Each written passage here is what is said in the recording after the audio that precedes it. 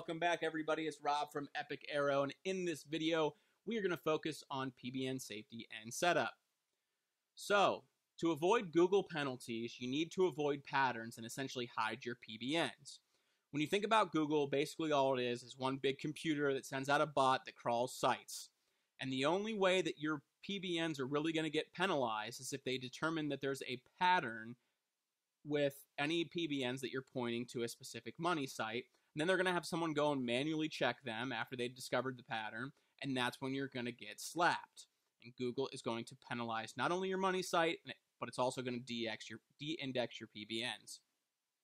So to stop patterns, we want to diversify domain registrars. I understand that you might want to keep everything in one registrar like GoDaddy. It makes it really simple to manage your domains. But look, if Google looks at all the backlinks that are coming to your site, and they're all coming from GoDaddy registered domains, they're going to look at them, they're going to go, this is a pattern, we need someone to manually check it out, and you're going to get penalized. Same thing with hosting companies. You want to diversify your hosting companies. Now, you can go the cheap route with $1 hosting, but I strongly suggest that you mix in some more reputable hosts like Bluehost and GoDaddy, more ones that people use on a regular basis, because all $1 hosts and cheap hosts are also going to leave a pattern. Now, the next thing we want to do is we want to use bot blocking plugins or alter your htaccess file. And what this is going to do is it's going to block sites like Majestic, Ahrefs, SEMrush, where people can go and find your backlinks, and then they can start to look at where your backlinks are coming from, and they can notice that they're PBNs. They'll compile a list of them, and they'll send them off to Google, and that will end up penalizing you. And I know a lot of the large SEO firms, if they're trying to rank a client, they're going to go to the first page. They're going to start looking at the competitors' backlinks, and if they notice that they're using PBNs, you bet your bottom dollar they're sending a report to Google. Another thing you want to do is you want to change your whois information and use private whois. Now, Namecheap has a free whois privacy, and you can use that, but you don't want to make all of them private because, again, that's a pattern. So you want to change the whois information of a domain, and there's different ways to do it. It's all different depending on the domain registrar, but what I do is I go to fake name generator, I think it's .net or .com. I'll put a link to it in the description, and it'll just give you information, so it makes it really easy for you to use real addresses and real looking names. So I'll put a link to that in the description. You can hop over and check that out. And then you want to make your sites look real. Make them look as real as possible. I know PBNs typically, people don't make them look real. It's kind of hard to make them look real, but the realer they look, you might even pass a manual check. And the last thing is we're going to base all of our PBNs, and I base all my PBNs off WordPress. Now, you might say that's a footprint, but so much of the web today is WordPress sites. I don't know the exact figure, but it's really high that I don't see that it's going to leave that big of a footprint in my mind. If you want to, diversify even further, which is highly suggestible, you can use like Drupal, and maybe you just want to create some HTML sites in Dreamweaver or something like that. But when we're using WordPress, we want to use random plugins. We want to make our page titles random, use a random URL structure, and use unique articles and, unique videos and images and all that good stuff. But we don't want to be using the same exact plugins. We don't want to be using the same exact page titles, same exact URL structure. Anything that leaves a pattern, if you can look at it and you can say this might be leaving a pattern, then stop doing it that way. Now, to move on to some advanced PBN safety, to save you some money, you can put more than one PBN onto a hosting account, but do not link to the money site more than once from a single hosting account. And you also try not to duplicate your links on all PBNs to all money sites. And I know this kind of sounds confusing, so I've drawn up a little diagram here. Okay, so we've got hosting account 1, 2, and 3. And what I want you to remember is that hosting account 1 might have 3 PBNs on it, but they all have the exact same IP address because they're all on the exact same server. Same thing with hosting 2. So PBNs 4, 5, and 6 are all in the same hosting company, and PBNs 7, 8, 9 are all in the same hosting company. So these all have the same IP address, these all have the same IP address, and these all have the same IP address. So when you're linking out from these, if you linked out from PBN 1, 2, and 3 to Money Site 1, Google's going to look at this and they're going to say, wait, there's 3 different sites on the same exact IP address, and it just so happens that they're all linking to the same site. That's going to leave a huge pattern. And if you start doing this from, let's say you linked 4, 5, and 6 to Money Site 1 as well, and 7, 8, 9, they're going to go, wait, there's 9 different sites linking from 3 different IP addresses. Huge pattern. You're probably going to get penalized. Another thing you don't want to do. Hosting account 1 is linking to Money Site 1. Hosting account 2 also. Hosting account 3 also. So you've got 3 of the exact same sites, or 3 of the exact same hosting accounts or IP addresses linking to this, and then you go ahead and do this for your second site and your third site. So Google's going to see that this hosting account or this IP address is linking to site 1, the same 3 IP addresses are linking to site 2, the same 3 IP addresses are linking to site 3. So what I suggest you do, if you set your PBNs up this way, is you send maybe you want to do hosting account 1 to site 1 and site 2, and maybe you want to do hosting account 2 to site 2 and site 3, hosting account 3 to site 1 and site 3. So that way the exact same linking structure IP addresses aren't set up for the exact same sites. And I hope that makes sense, but we're going to jump back into PBN setup.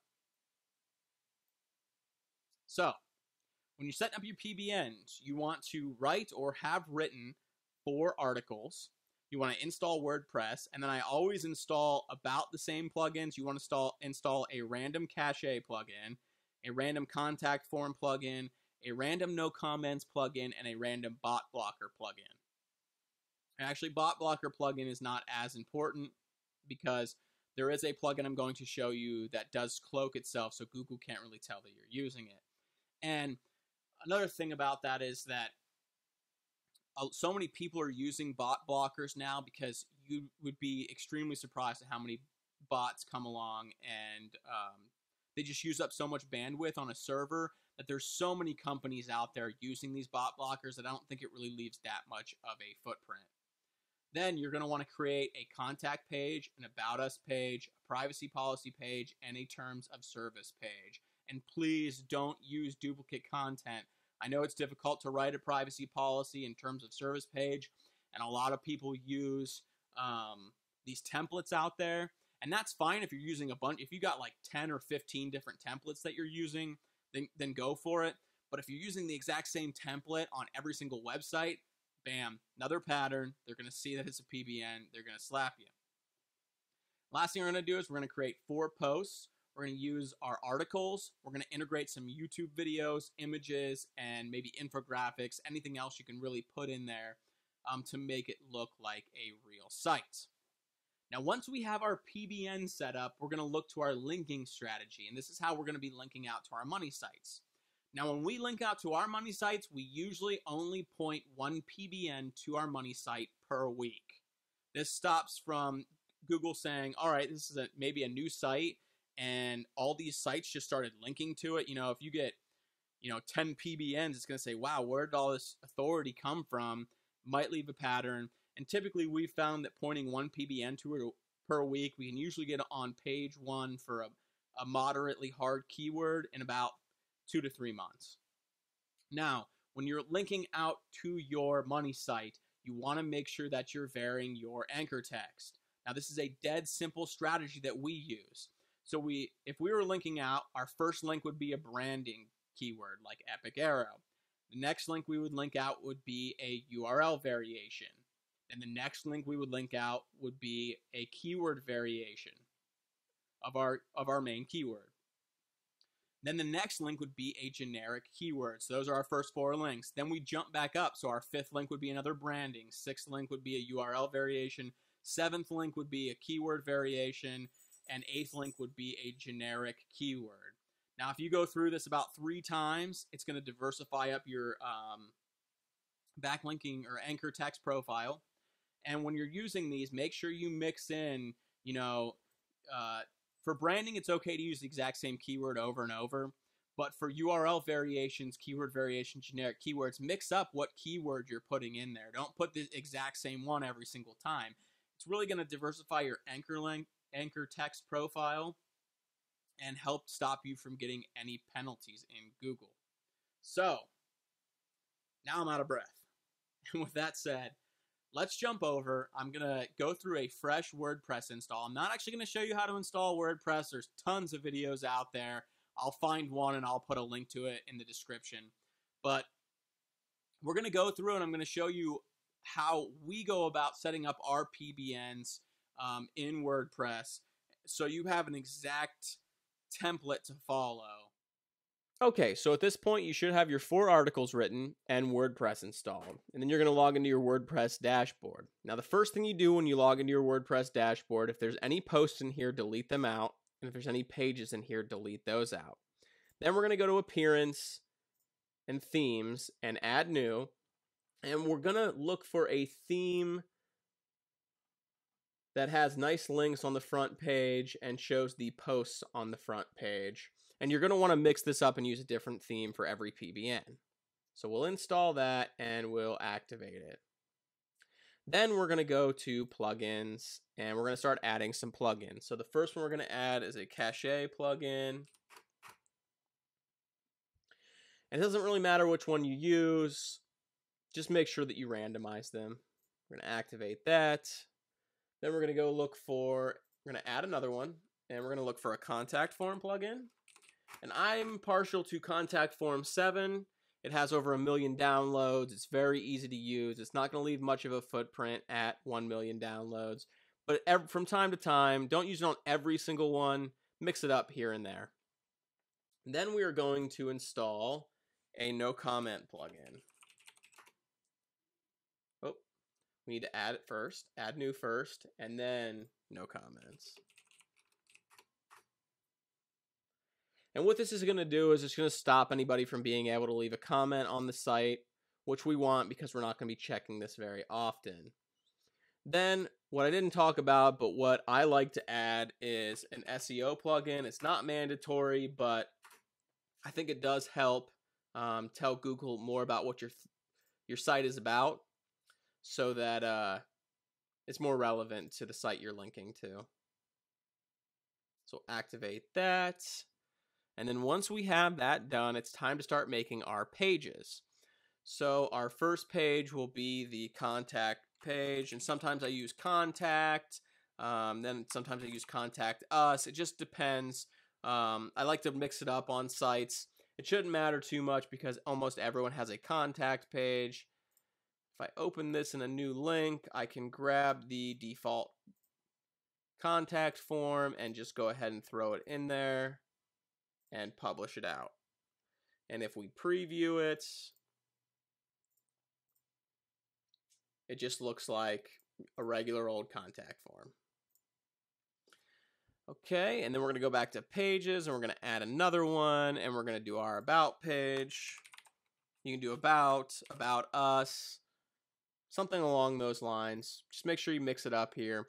And you're going to add about 200 to 400 words about this website. Just make it look real and give it a little bit of substance. Maybe put some pictures in there or something. Then we're going to go ahead and add a privacy policy. And we'll publish this one out. And all you need to do is go grab a template and write a privacy policy. Just make sure that you're not using the exact same one for every site. Try to find at least 5 to 10 of them, and then you can start using them on each site. And the last page we're going to create is a terms of service page. And like I said before, you can find templates for this. And just find at least 5. And don't use duplicate content. Now, when you're making out these pages, start filling in some of the SEO data. You don't have to fill it all in, but I would suggest that you fill a good portion of it in. Now, after we're done with that, we'll go and start making our posts. And we're going to go copy and paste the article that I had written. It's about fishing. And then I'm going to put like fishing 101. And this is all about fishing. So we're going to add a category of fishing and then a tag of fishing or how to fish. Okay. And the next thing we want to do is start adding some media to this. So we're going to add an image, and I've already downloaded one, and we'll put it in there and format it all nicely. We're also going to want to go through the article and format it all nicely with bullet points and bold, make it look real, like a legitimate article. Okay. And then I want to add a YouTube video, so I'll go over to YouTube. I'll find something about fishing. I'll get the embed code for it. I'll go back and insert it in here at the bottom. Okay. To visual. And then the next thing we're going to want to do is start putting links to not only our money site, but other authoritative sites. So I'll go and find some new fishing sites. So I found this World of Fishing. I'll copy that. And I'll go ahead and throw this in here. Now, the reason that we want to start linking out to other authoritative sites is because we want Google to see not only our link that we're putting in there to our site, but other sites in the industry, because then they'll say, oh, well, this site belongs because other people are linking out to these authoritative sites and also linking to their site. But typically, I don't add a link to my money site until this has been indexed in Google. So I usually give it about a week. I'll go back and check to make sure it's indexed in Google, that the page shows up in the search results, and then I'll go ahead and add my link to my money site. And I'll use that linking strategy that I talked about earlier in the video. Now you're also going to want to block the bots. So you're going to want to install a plugin. I have a plugin called Spider Spanker. It's a paid plugin, but it blocks all those bots I talked about earlier, or you can alter the htaccess file. So that's pretty much all there is to it. You just want to make this site look real. Make sure that you add all the pages we talked about, add your 4 posts, and then about once a month, I'll go back and add a new post to a PBN just to keep it fresh and not arouse any suspicions from Google. So that's about it. If you have any comments, questions, or concerns, just leave them in the comment section below, and I'll get back to you as soon as possible. Hey, I'd like to thank you for sticking around to the end. If you'd like to go on to the next lesson, click the video on the right, or if you'd like to go back to the previous lesson, click the video on your left.